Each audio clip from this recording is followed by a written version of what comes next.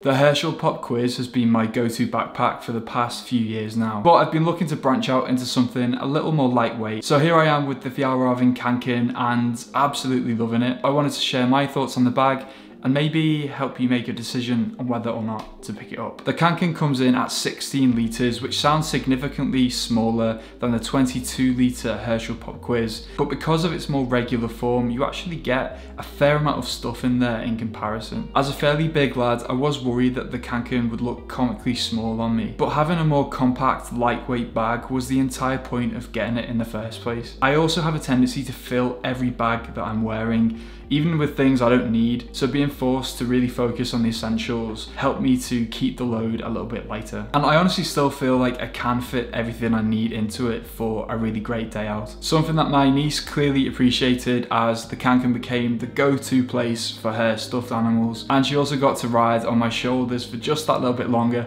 because I wasn't being bogged down with the weight of my backpack. We actually had a really fun weekend in Liverpool for this bank holiday, and as soon as I left the house and began to feel just how light and comfortable this backpack is, all of that self-consciousness about my size went away, as I just really enjoyed using the bag. In fact, not even once in the Museum of Liverpool did I feel like I was getting in the way or blocking somebody's path. That often happens when I'm wearing a slightly bigger bag, and honestly it just felt really freeing, which is brilliant because at its heart the kanken is a feel-good backpack. It comes in an array of playful colours, and its simple childlike design can make any day out in the city or at the beach feel even more fun. Something else that makes it perfect for the beach is the fact that it's really waterproof and easy to dust down. Especially if you know you'll have a big carrier bag on you with things like wet beach towels in there. Having a lightweight backpack that you can hardly feel on your shoulders is just going to ease that burden and make the whole thing more enjoyable. The seating pad is surprisingly comfortable too if you can't quite find that perfect spot on the beach. It is a little bit flimsy looking and it's quite difficult to get back into the bag,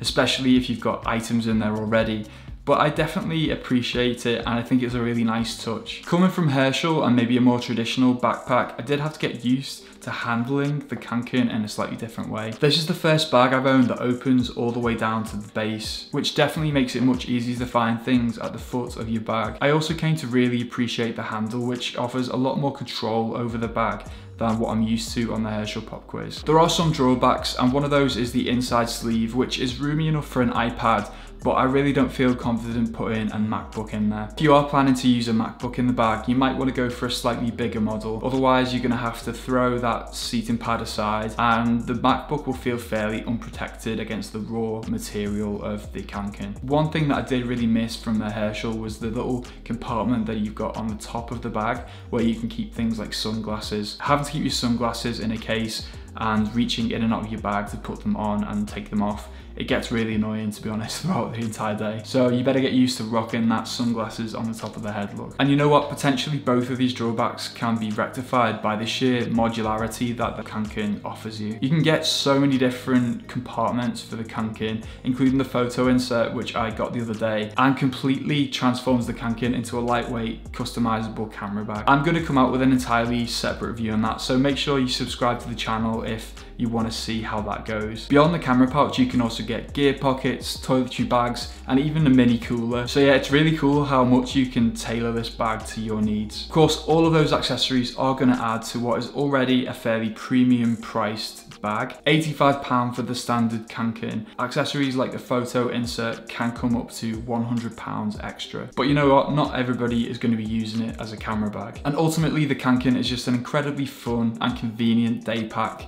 for trips into the city or to the beach. If you are a bigger guy like me and you're worried about the size of it on your back, you really don't have to. Yeah, it's quite small and potentially a little bit twee, but there are bigger models that you can go for if you really are worried about that. And honestly, it will all fall away when you realize just how practical and convenient this bag is. I'm really excited to keep using this kanken and get some more wear out of it.